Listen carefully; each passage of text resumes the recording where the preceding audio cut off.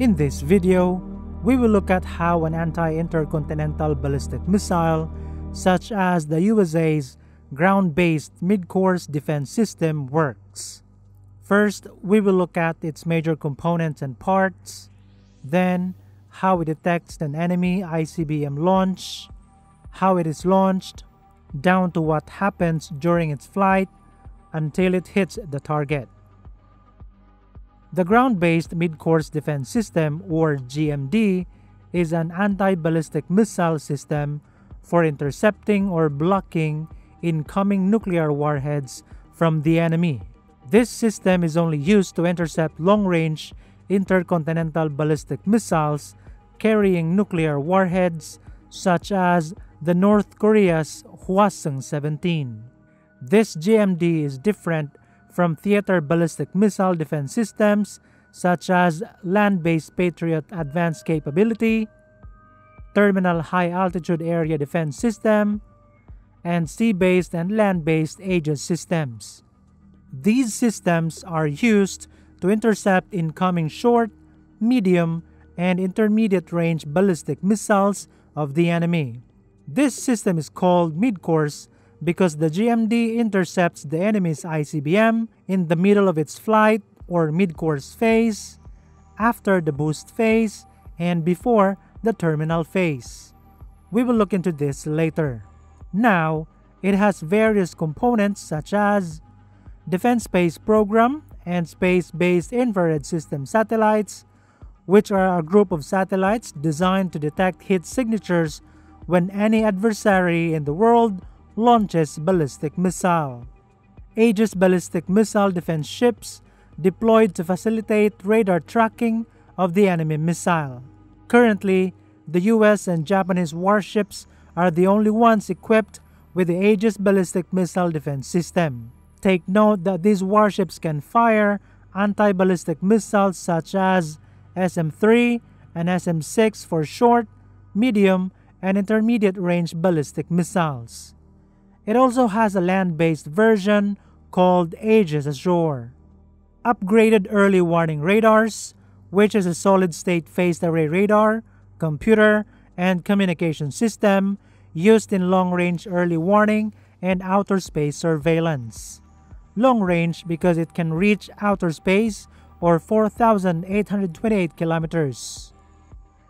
It is located in various places such as Thule Air Base Greenland, Beale Air Force Base California, Clear Space Force Station Alaska, Cape Cod Space Force Station, Massachusetts, and Royal Air Force Flying Dales, United Kingdom. Sea-based X-band radar, a large self-propelled ship and mobile active electronically scan array early warning radar station. It gathers tracking, trajectory, and discrimination data. It is used to see and clarify the actual warheads of the enemy hidden in the decoy or threat cloud. It is also used to track warheads that have already been spotted. C2BMC, a command and control center that compiles or gathers all sensors and data gathered by the systems mentioned earlier. This center also transmits guidance data to the interceptor missile. In other words, everything that the sensors see goes and is seen by the C2BMC. And the last component is the ground-based interceptor missile, which is placed in a silo like this one. It is an anti-ballistic missile with a length of 16.61 meters and a mass of 21,600 kilograms. It consists of first stage, second stage, and third stage motors that all use solid fuels. This is the exo-atmospheric kill vehicle. It is a kinetic force weapon. That means it will only collide with the warhead to destroy it. It doesn't carry any explosives. Its major parts are electro-optical or infrared wideband sensor to detect and lock on target warheads, sensor sunshade, divert thrusters, and altitude control system for the EKV to fly and maneuver, oxidizer tank, fuel tank, helium bottle, and electronic parts that are important in operating the AKV. These are the interstages that connect the stages. And this is the shroud or cover of the AKV. Now, this is how GMD works. Let's assume that the Intercontinental Ballistic Missile comes from North Korea. In this case, it is the Hwasong-17 with a range of 15,000 kilometers. It can reach the US in 30 minutes. If you want to know how an ICBM works, watch our very detailed video about Minuteman III, the USA's land-based ICBM. When the ICBM is launched, it will be immediately detected by the Defense Space Program and Space-Based Infrared System satellites. This detection info will immediately go to the Command and Control Center, C2BMC, where the trajectory or flight path of the ICBM will be known. Once it is known that the US is the target, the ground-based Midcourse defense system will be activated immediately. After being detected by the satellites, the sea-based or land-based Aegis ballistic missile defense system will track the detected ICBM. At this point, the enemy's ICBM is in the midcourse phase already. It will release the warheads it is carrying, along with the release of decoys such as shafts. This shaft or threat cloud will cover the warheads. Now, the upgraded early warning radars will track the threat cloud. At the same time, as the ICBM releases its warheads, the ground-based interceptor will be launched from the silo. It will fly with its first stage motor, then it will change to the second stage, and change to the last third stage motor. Then, after the third stage is exhausted, the GBI will release the exo-atmospheric kill vehicle. While the ground-based interceptor is flying, the sea-based X-band radar is also tracking the threat cloud. This radar will also try to detect the warheads hidden in the threat clouds. The information obtained by this sea-based X-band radar will be transmitted to the kill vehicle. And this kill vehicle will also look at the threat cloud and try to identify which is the warhead and which is the threat cloud using its infrared sensor.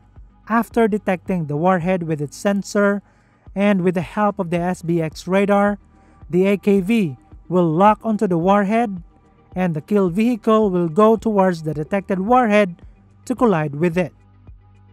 Due to the speed of the EKV, it will destroy the warhead it hits. For each enemy ICBM launched, 2 to 4 ground-based interceptors are sent to ensure that the warhead can be intercepted, even if there's only one. But because there are ICBMs that carry multiple warheads, such as the Hwasong-17, it is important that when it's launched, it can be identified immediately to know how many warheads it carries so as to be able to launch the right number of interceptors. But this will be very expensive, so the US also made something. It is called Multiple Kill Vehicle. One type of this is the MKVL, which has a carrier bus with multiple small kill vehicles. In this type, only the carrier bus has sensors and guidance to guide the kill vehicles. In the second type, called MKVR, all the kill vehicles have their own sensors, but one of them stands as the playmaker that gives commands to the other kill vehicles. But it is not clear if these multiple kill vehicles are already operational. Take note that the ground-based Midcourse defense system is not only located in the US. Its components are scattered in different parts of the world as well as in outer space so that enemy ICBM launch can be easily seen, tracked, and intercepted. Currently, the US has 44 publicly known ground-based interceptors. Now, you know how to stop a nuclear missile. If you want to know how intercontinental ballistic missile works, then watch this video.